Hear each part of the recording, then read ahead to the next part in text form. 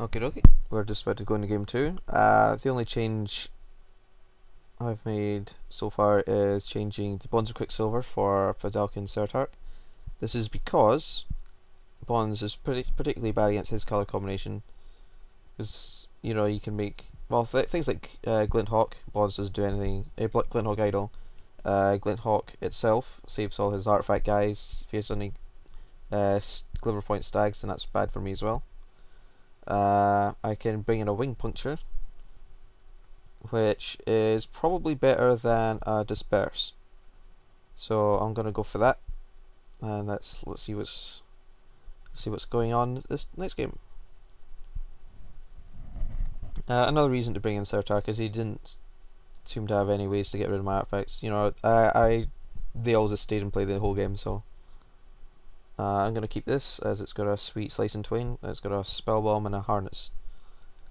So I'm almost there already for my metal craftiness. Sentinels is a bit slow, but it's an artifact. Oh, Horizon Spell Bomb from him there. That's cool.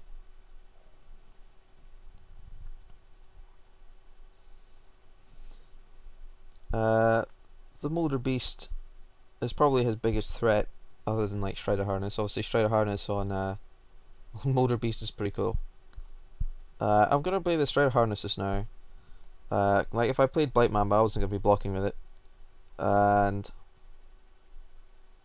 like a hasty Blight Mamba is quite cool.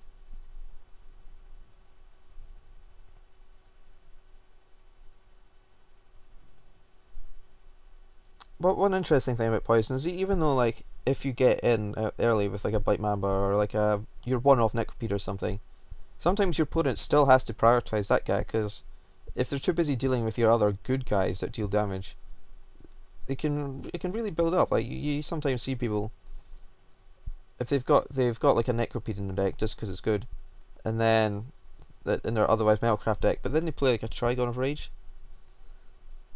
And let's face it, you can't take many hits from a Trigon of Rage and Infection guy, so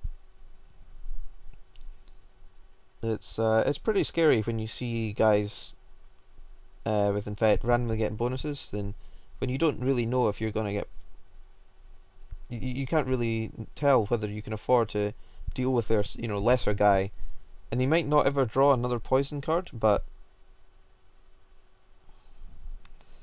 if you don't deal with it and then you kill their other guys and then they do happen to have another poison guy, then you kind of you're kind of in the crap there. So, oh, sorry, this is a family show. Pretend I didn't say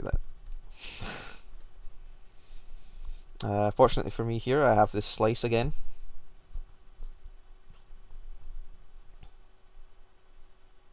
Now I could like slice up his replica, but Strat Scythe is pretty threatening.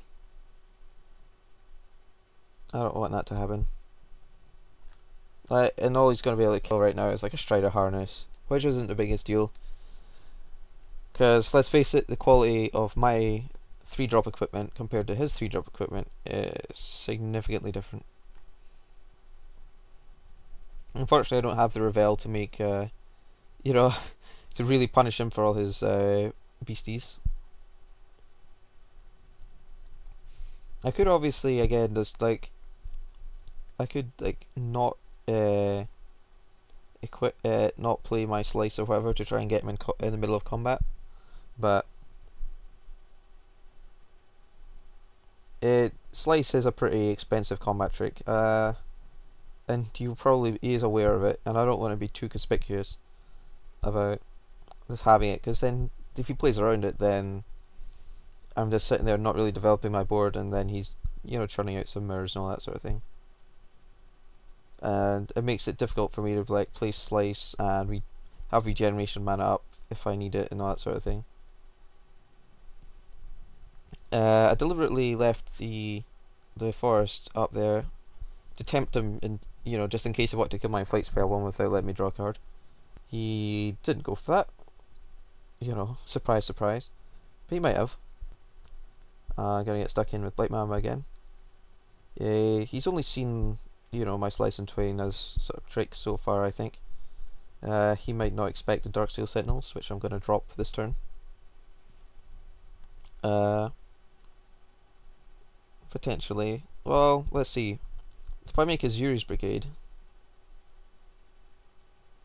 then I can drop Sentinels mid-combat, which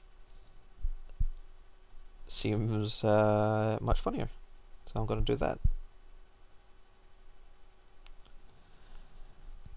Let's see. I could play another Blight Mamba. Actually, yeah, I'm going to do that. Like, I was going to say, I mean, playing around some Blast Angel or something, but I don't care that much if one of my Blight Mamba's dead. Oh man, sliced my equipment as well. Just trading slices here.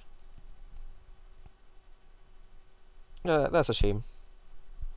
But at least he did it now and not in the middle of combat when, I was hoping to power up my brigade to massive sizes. Again, you might be thinking, why am I playing that pre-combat? It's like when there's not really that much difference between playing something pre-combat and playing it like mid-battle. I sometimes like to deliberately play it pre-combat because it makes you look worse. Even though if I had like Untamed Might or something here, I can still basically do everything I would have wanted to do with Untamed Might with this mana untapped. Just randomly playing guys at times that are slightly off or doing things that new players would do sometimes that sometimes isn't optimal, but when you know it's not actually going to make any difference, like they can't actually take advantage of something you've done, or whether you can't be punished for whatever it is.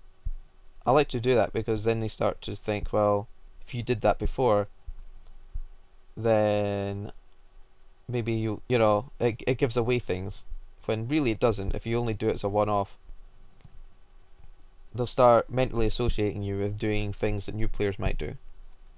So it makes it easier for you to trap them into doing something stupid, basically.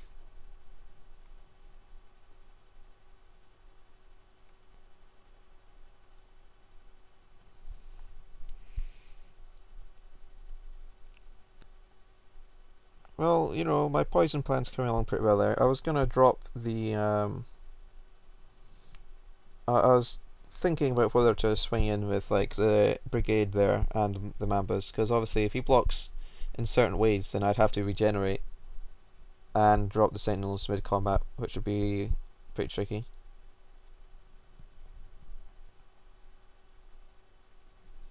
Because obviously brigade is a massive backup plan, but uh, who knows? He might have like another slice and train or something.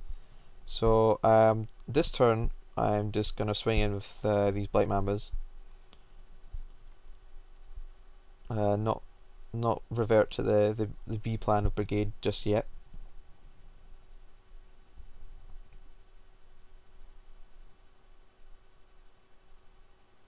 I mean, this is fine. It's I'm not really giving up a whole lot.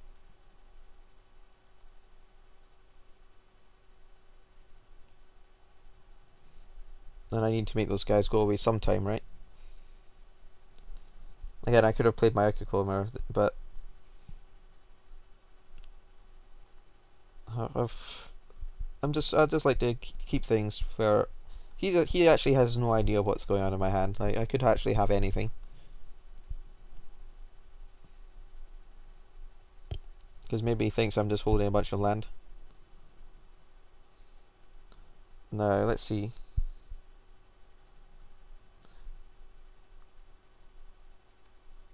So if I drop Echoclomber this turn, he really has to chuck like everything in front of the brigade to kill it if he wishes to. Yeah, even if he has like a slice for one of my guys. So he wouldn't be able to like block everything on the brigade and block the Blight Mambas to give me the choice between Sentinels and regeneration.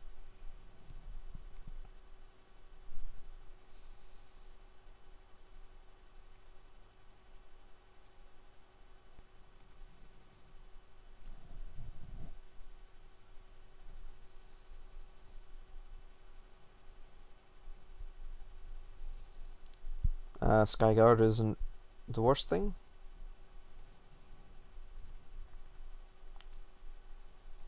As much as I'd like to randomly ambush one of his guys with his sentinels, or indeed play it sort of mid-combat on his turn, at this point I'm not really getting that much value out of doing that. Like, I already have Metalcraft, and while it would be nice to counter something, it's just having so much damage coming at him from basically every way. I mean, I could play this guy, but I have 4 artifacts out, and I don't see him being able to kill 2 of my artifacts to reduce Metalcraft right now. My opponent commenting on how incredibly lucky I am here. Which is enough. Like, my deck is pretty unfocused. I mean, I'm killing him in 2 different ways at the same time. I'm not going to bother attacking with Snapsail Glider, because I like having... because that's easily traded off. Whereas Icoclomber is less easily traded off. On the other hand, his deck is basically vulnerable to having its key stuff being destroyed. I mean, let's face it, like, out of all his cards there, his Glinthawk Idol could get past my Blight Mambas, and obviously the Skyguard he just played this turn. Other than that, everything else just gets halted by Blight Mamba on defense. So if I get to kill off his actually threatening things, his deck just doesn't do anything. I mean, he might have some sweet Chrome Steeds or something, but that's not a big deal. I guess he's trading off 2 of his guys for my Icoclomber now. That's fine. He's being put down to nearly nothing. This guy's not at risk of Sunblast, so I'm going to chuck him out. Like, my deck is really good against Metalcraft decks on account of the replicas, slices, and well, slice singular, and also the Viridian Revel. Against a proper poison deck, my defenses are a lot worse. Against like Plague Stingers and everything, I think I'll have a hard time if that deck's the one in the finals. And my opponent's conceded. Hurrah!